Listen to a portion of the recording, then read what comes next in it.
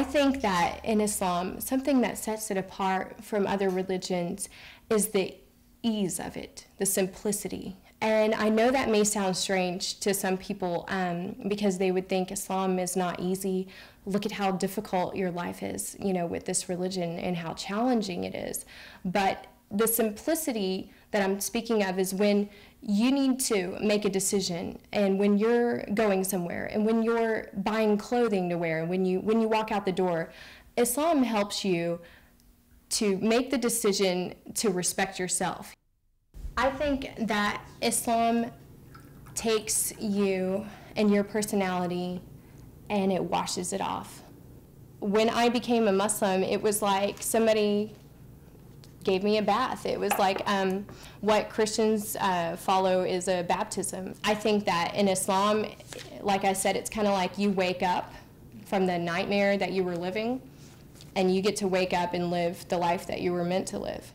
So besides the photography, I tried to give back a little bit to the community and to the people about converting to Islam and about being an American Muslim. So what I thought of was all of the different challenges that I had faced when I was converting, and wanted to create a website that would help people who were also going through those same difficulties. So one of the biggest challenges that I faced when I was converting was finding my identity. As an American Muslim, you don't really feel a lot like an American anymore. You feel like you don't quite fit in with your friends and family the way that you used to. When you're also on the other side as a Muslim, you're still not the same as they are, not the same as a person from a Muslim country, and you may not look or act the same way that they do. So you kind of feel like, where do I belong? So I made another site, and it's a blog page that helps define a little more of the Muslim American identity. So I have articles and stories and videos on there just describing who we are as American Muslims, because my goal with that site is to give us a more positive representation and to make it to where the first thing that someone thinks of when they think of a Muslim is going to be completely different than what they think now. I find that here in America, I know that people think it must be hard to be a Muslim that's an American living in America. And I did find out what it's like to be treated different, to be looked at by your own people as somebody that's foreign. And I am very proud to be American. I'm all about being an American and being a Muslim. This is a faith. It's a religion. It's not a race. It's not, you know, what color of skin I am. It's not anything like that. It's just a faith that I follow. It's a lifestyle that I live. So I kind of feel bad for people when all that they know is completely wrong from what we stand for. Assalamu alaikum.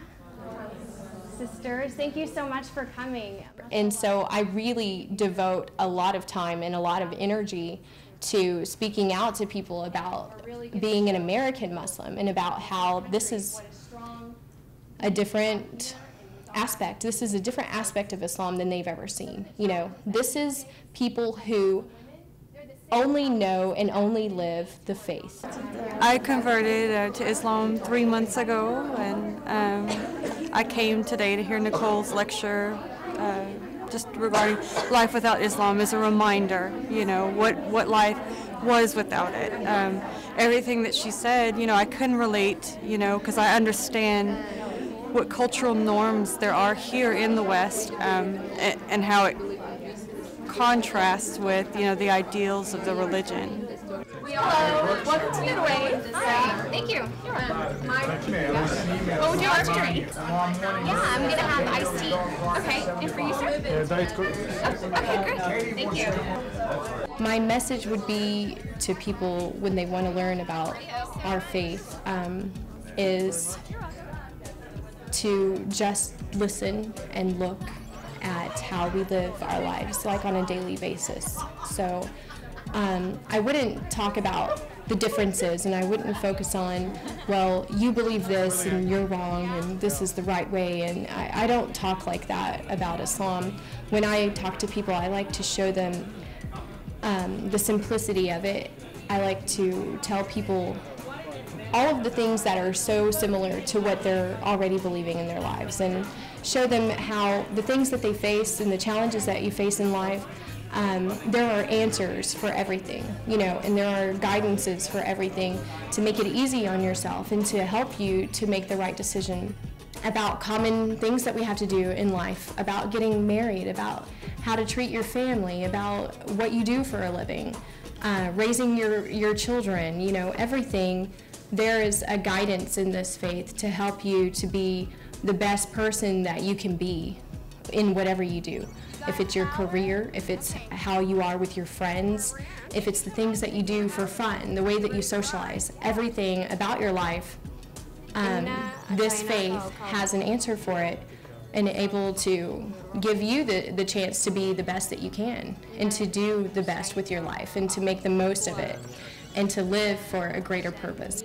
One of the biggest messages that people don't really notice and that isn't projected is that it is simple answers to your life's problems. I'm really proud of Nicole taking all these changes, and it's easy to convert, but it's not easy to continue this in this life because you have to make changes all the time. I see so many people, they convert to Islam, but easily they give up on their new life.